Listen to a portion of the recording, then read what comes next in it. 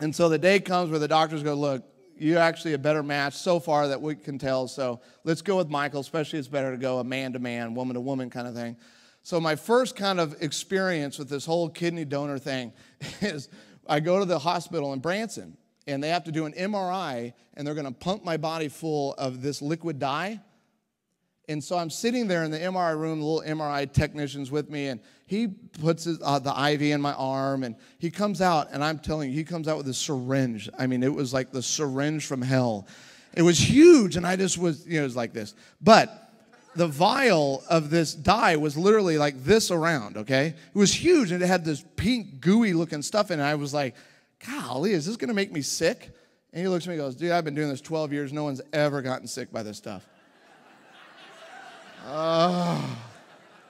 Why did he have to say that? So he pumps me full of this stuff, and he lays me down the MRI machine, which are $1 million machines, and he puts me in there. It starts whirring and doing all it's saying. And y'all, I kid you not, I'm laying there, and all of a sudden I kind of start drooling.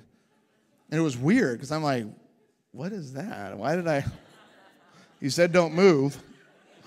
And I'm like, what the? And it starts increasing dramatically, like exponentially. Suddenly my mouth is full of drool. And I'll be totally honest with y'all, I have had a drooling problem all my life.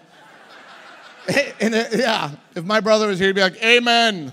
My brother wouldn't even wrestle with me because if I ever got over, I'd be, and he literally stopped wrestling with me at about 7 or 8 years old. And so, I mean, I have a major drooling problem, but I'm like, it ain't this bad. And I'm like, you need to help me, the drool. And he's like, what, are you okay? I'm like, I think I'm going to throw up.